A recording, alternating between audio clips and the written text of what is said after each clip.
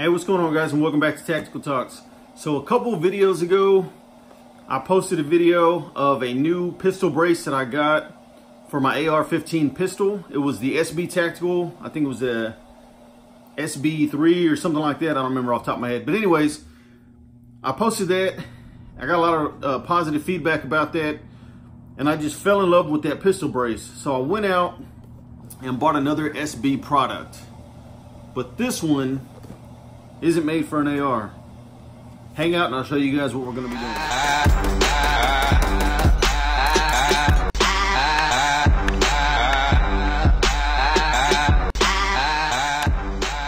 All right, so what are we gonna be putting this brace on? If you guys are paying close enough attention, it says Tac-14 down here at the bottom. For those of you who don't know what a Tac-14 is, it is a Remington 870 model based Tac-14. Handheld right here. This is the has been dubbed the zombie killer. I had a chainsaw piece that went over the top. I took that off because it was actually getting in the way more than it was, function.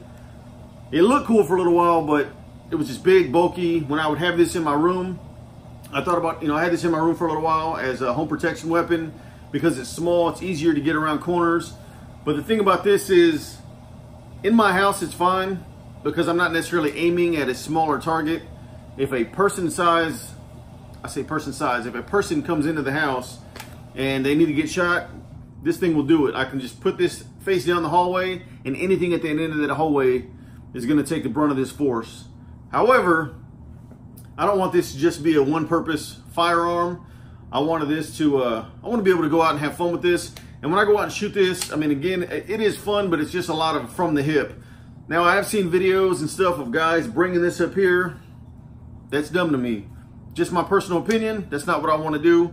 So if you give me a second, what we're going to be doing is removing this pistol grip style bird's head handle off the back. And then we're going to be putting this on. And I'll give you guys my initial thoughts on this new SBA brace. All right, so I got this thing installed. So that's what it looks like. I know it's kind of hard to get the whole thing in frame. I'm gonna have to measure this. I don't have a tape measure on me right now, but I'm gonna have to measure this and I'll get you guys the entire length front to back. For those of you safety freaks, we are clear right now. There are some on the saddle, but none in the actual firearm. Now, like I talked about in the first video I ever posted about buying this firearm, this is a firearm, not a gun, not a rifle, definitely not a shotgun. Now, this is based off of a shotgun frame, the Remington 870. It functions the same exact way and it uses the same exact ammunition. This is a 12 gauge version, but it's not a shotgun, it's a firearm. This is not a buttstock, it's a pistol brace. And I'm not gonna get into all of that, all the specifics and all that stuff. If you guys wanna learn more about that, you can search other videos or you can just look up anything on the ATF and they've deemed what's a arm brace, what's a buttstock, all that other kind of stuff. But I gotta tell you, this thing is nice. Now, I like upgrading things, obviously, just adding an upgrade to this firearm.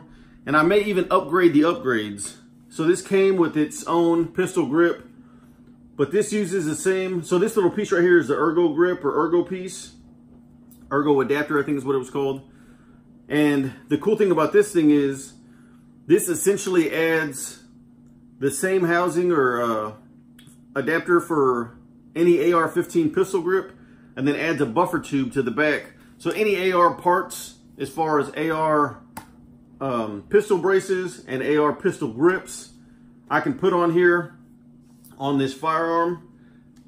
This is a lot more comfortable, a lot better, a lot shorter than my full-size Remington 870. Now, I know some of you guys are going to say you're not supposed to be shouldering and all that stuff. The ATF is deemed, this is not, again, not a buttstock. It was not intended to be shouldered.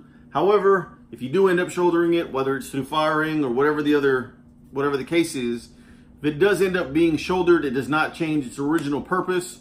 So you're okay to shoulder it. It's still a pistol brace. It doesn't change what it is. But I gotta say, man, I love this thing. I know a lot of you guys are like, well, you already have an 870. Why would you build this? Well, this is a lot shorter, a lot smaller package. A lot of people use this as home defense, easier to clear rooms, buildings, get around corners quicker. And on top of that, this thing fits a lot better in a vehicle. So a lot of people are using these as truck guns. The other thing that I might do, I was looking into, they have adapters for buffer tubes in order to be able to fold your buffer tube. Now, if you go with somebody like Law Tactical, there's so much functionality in that because the bolt obviously does kick back into the buffer tube, the buffer spring, all that kind of stuff. This doesn't have any of that. This is just here as an adapter to be able to put a brace on the back of it. So I don't have to worry about things flowing through here. So I don't have to go out and buy a big name brand folding adapter. I can just go get a cheaper version, spend less than $100, because some of those other adapters are anywhere from $150 to $200.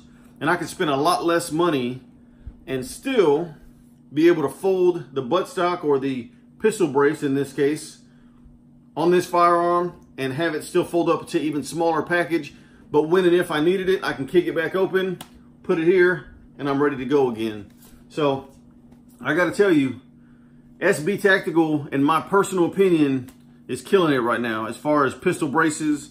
Like I said, I put the other pistol brace, I believe it's the SBA3, on my AR-15. If you guys haven't seen that, go check that video out.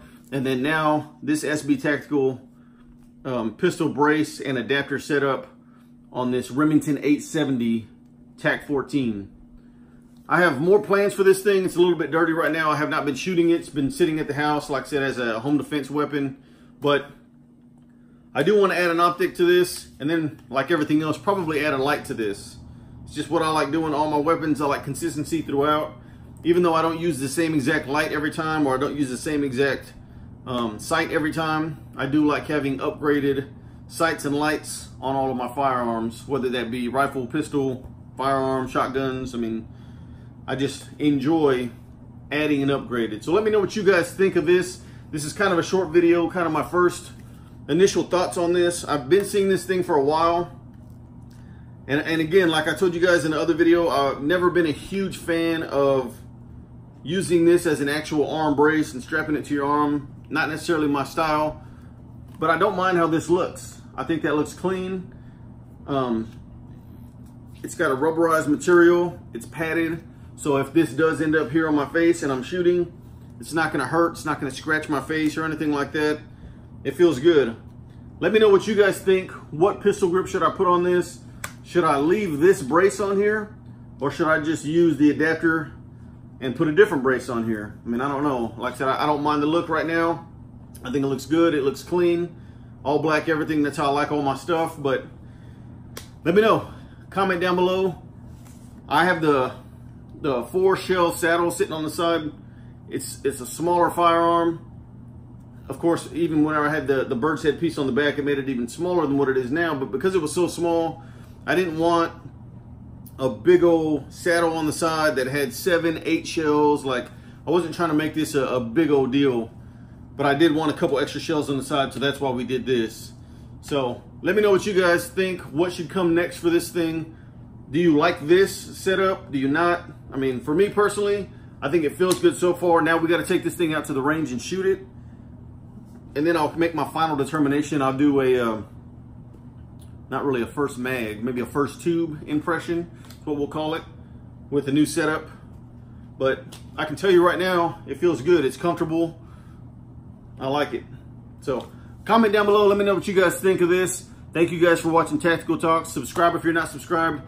Click the links down below if you want to check out my Patreon, if you want to check out my second YouTube channel. It's all vlogging, all my family stuff, kind of behind the scenes stuff.